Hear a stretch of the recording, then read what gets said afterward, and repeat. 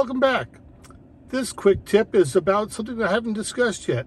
When you have your menu up and you push and hold on one of the icons, it gives you arrows so you can actually change the location of these applications left and right, up and down, one application at a time.